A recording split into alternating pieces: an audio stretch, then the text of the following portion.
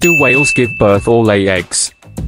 Whales are large creatures with distinct characteristics that set them apart from other fish, so their reproductive process is also quite unique. They are viviparous, giving birth to live young and nursing them with mother's milk, much like humans. Whales develop relatively quickly, so mating between two male and female whales can occur early, typically as early as 5 weeks of age for whales, and at the latest, around the age of 15. The mating process between male and female whales can take place over an extended period during the entire winter season, and the pregnancy of a female whale lasts for nearly a year. Whales' offspring grow rapidly, and the mother whale may wean them relatively early, potentially as soon as 5 months after birth, or at the latest, 6 months after the birth of the whale calf.